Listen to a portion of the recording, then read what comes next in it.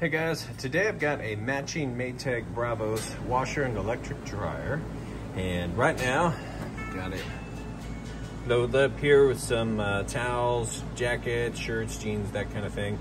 And even though this model doesn't have the agitator post, it has the agitation plate, and you still want to load it the same way with the clothes spread out evenly around the center of that plate. You never want to cover that up. Just a little tip there for you. So with that set up, we're gonna go ahead and put this on. We'll just do normal. Let's see here, we got spin speed, max, wash temp, cold, cold. We'll just go warm, cold, soil level, medium. This right here pretty much designates how long it's gonna sit there with the agitation plate and agitate. We've got a cycle signal, end cycle, so that's off. I'm gonna go ahead and turn that on. Not gonna worry about the extra rinse. Sure, we'll hit fabric softener even though I don't use it. That's pretty much gonna be it. We'll go ahead and hit start. Now, once my heat kicks off, you'll be able to hear this better as I move through the video. But first thing it's gonna do is kind of sense and balance the load. Then we'll start adding the water and all that. So we'll come back as it moves through the time. You'll be able to hear it agitating, and then you'll be able to hear the nice, fast, smooth final spin cycle as well. All right, so we're a few minutes into the cycle. If you can hear it adding water, normally I can bypass the lid lock switch and lift this up and kind of see what's going on, but unfortunately this model, it's just not possible to bypass that lid lock. So we're just gonna have to kind of watch it move through its time and listen to it here. But it's been adding water now for about 5 minutes or so, so it's gonna get those clothes nice, saturated, wet, and then it'll be moving into the agitation here in just a minute. Okay, and it's continuing to stop and add a little more water, but it is now agitating. If you can hear that, it's got a nice strong agitation. This is about the 4th load that I've ran through it. I always run at least 4 loads through them to ensure everything is working perfect. So next I will let you hear the drain working properly, and then we'll be on to the final spin cycle. All right guys, we'll try to hear it over my heat running, but it is now draining the water out. You can hear it draining nice and fast there. And it's got 25 minutes left, so it's gonna switch over to the rinse cycle now and move on from there. Okay, so now it has filled back up clean water. You can hear it agitating.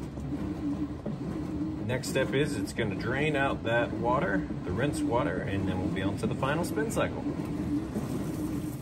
And it sounds like it's still adding a little water here and there as it goes. Okay, now we're up to full spin speed on the final spin. It's spinning extremely fast, which is great for max extraction of the water out of those clothes. Cut your drying time in half. Once it finishes up, I'm gonna open this up here and show you just how light those clothes are gonna come out. But you can see it sounds great. Nice smooth operation. Just hardly to little to no vibration at all in the machine. You can see that there. All right, we'll let that finish up. Okay, they're done. It's saying its little tune since I turned the alert on. As we can see in here, let's go ahead and pull these out. You see, these are super light. Even the bigger, heavier jackets, nice and light. So these will all the way off the bottom there. Nice and light clothing. So it did an excellent job getting the max amount of water out of these clothes. So we'll go ahead and move those over to the dryer. Okay, so I've got the dryer ready to go here. I set everything to heavy duty, so it's on max heat, all that. Of course, there's tons of options here. If you have delicates you want to dry, tons of different options and settings you can do. We've got those clothes in here. You see, nice bright light. Huge capacity on both this washer and dryer. If I didn't mention that already, this would be considered a king size capacity, about the biggest they make. So we'll go ahead and close that up, hit start.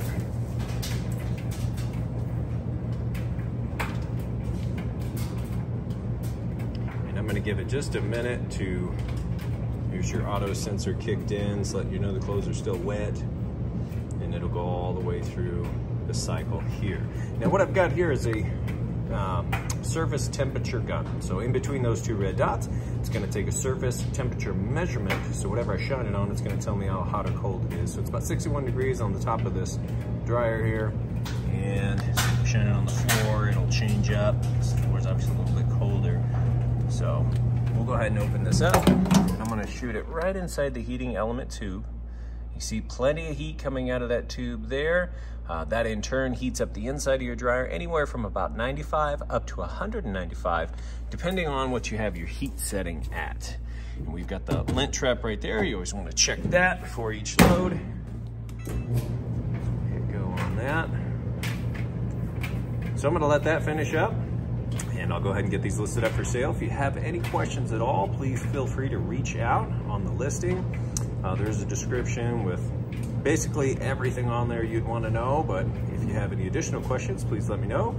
I do appreciate you taking the time to watch my video. Thanks, you guys have a great day.